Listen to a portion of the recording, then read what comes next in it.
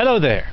Today we are in the Spanish Pyrenees right here, and as you can see, we have some outcrops right there, which are the red beds.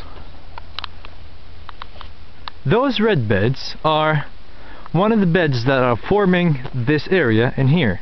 You can also see the limestones at the top, and there you can actually see the conglomerates standing up high.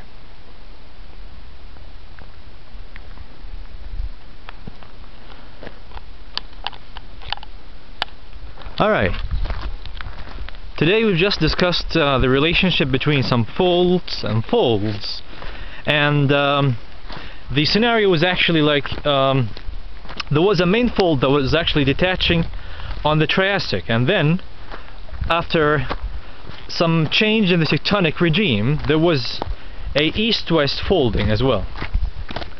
The fold was actually a bit rotated, creating some plunging towards the north, and then there were some sort of east-west folding that resulted from other tectonic movement.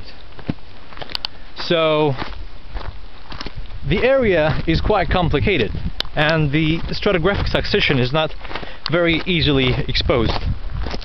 It's not very well exposed. So we start with the lower Cretaceous, and then we go up to the Paleocene. These are the beds we can actually see, and then the lower Miocene beds at the top. Alright, I hope you enjoy it. See ya!